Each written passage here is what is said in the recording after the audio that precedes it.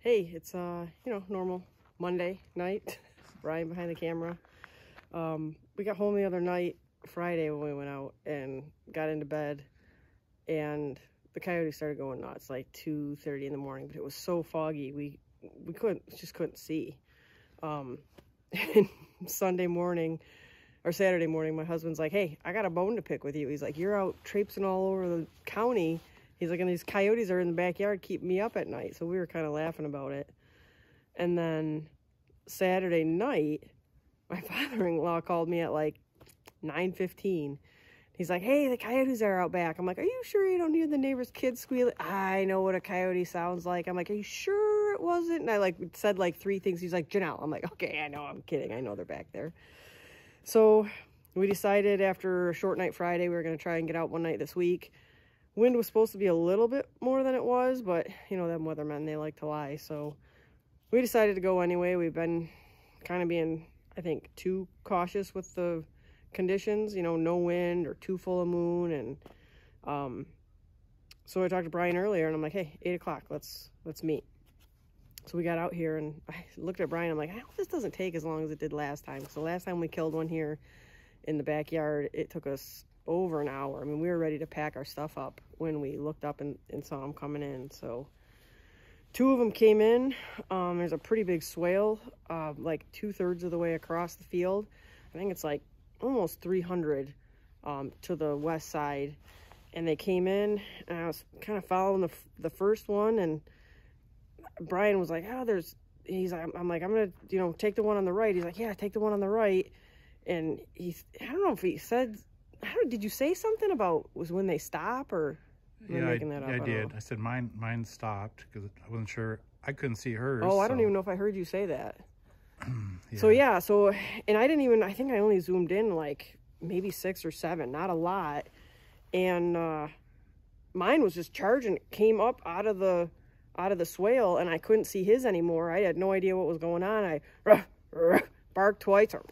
I ended up having to kind of get like a high-pitched howl for mine to stop. And like I said, at this point, I have no idea what his is doing. I'm assuming because he's not shooting, it's not stopped either. But so mine finally stopped, and I shot.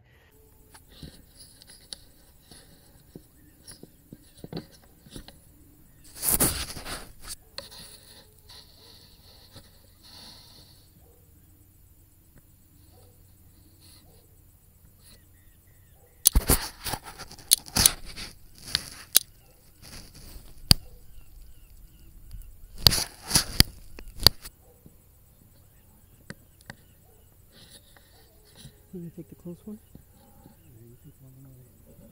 Where'd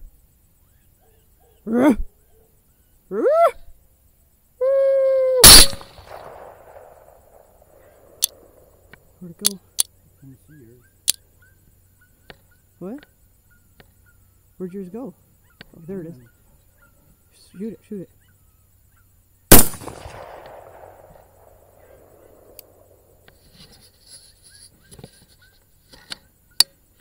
Oh, that one hurt me.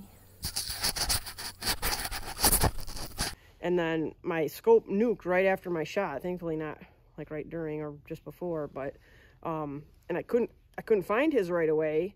And then eventually my scope cleared up and it was back. And we're guessing 175, 185, so a little bit further, not crazy.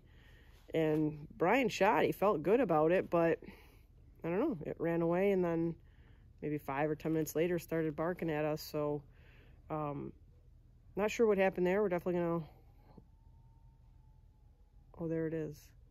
Yeah, heard us talking about him. Probably her. Anyway, so I got a male. It's a pretty decent size. Here, I want to back up. I can lift it up. Yeah, 35, yeah. 35 pounds. Oh, I better go this way. Let's do that. Pretty big. Yep. Not quite as big as my brother's the other day, but yeah, the old Grendel first. That's a different one. That's this way. First kill since I put the new Thor 5 on it, so feeling pretty good. And well, we might get the call back out. It sounds close. Oh, it's Oh, right in the that's- field. It's right in the field. All right, we gotta Okay, go. we gotta go.